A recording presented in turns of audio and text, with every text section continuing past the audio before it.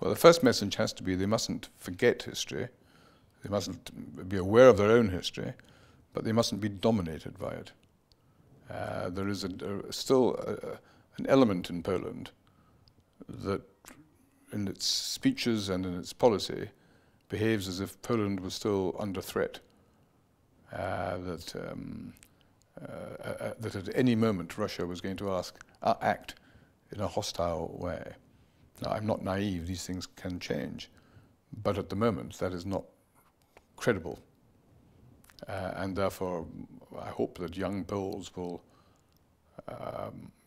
build their country, solidify the civic institutions, because democracy doesn't just depend on multi-party elections every 4 or 5 years. It depends on the rule of law, independent judges, to whom the government has to obey, not just the citizen, a free press, strong local government, absence of corruption, all the things which normally can develop over centuries. Poland didn't have that opportunity. History was unkind to Poland until recently, so they have to work quite hard to ensure that Poland is a truly open society, committed to the rule of law and democratic values, so that if there is a future threat to Poland or any of its neighbours, they will be that much stronger to resist it successfully. I think one potential area will be in regard to the vision of the European Union. As is well known, the United Kingdom is not very attracted by a European Union that is deeply integrated, moving towards some sort of European federation and so forth. We don't see Europe in that way. We see it more as a cooperation of democracies working very closely, but not seeking to reduce national sovereignty any more than is absolutely necessary. Given its history, Poland, one would imagine, would be in a similar situation, enjoying for the first time its own independence as a nation, as a state. It should not be too enthusiastic about surrendering that.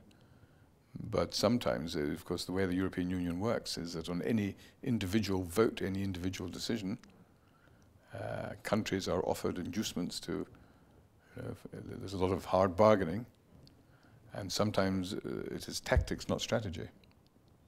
So I would hope that Poland, if it does value national independence as being a legitimate and sensible aspiration, that it will evolve a philosophy of how the European Union should itself change over the next few years, which might be quite close to that of the United Kingdom.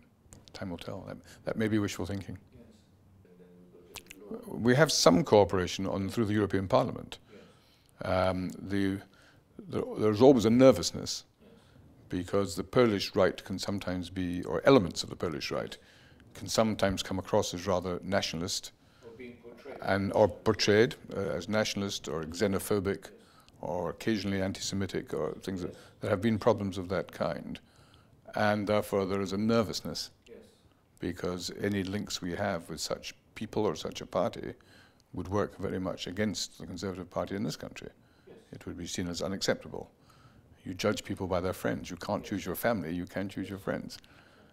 So the links that you refer to, for them to become as strong and as substantive as I would hope, and as many people would hope, it needs the Polish right, if I can put it this way, to be a centre-right.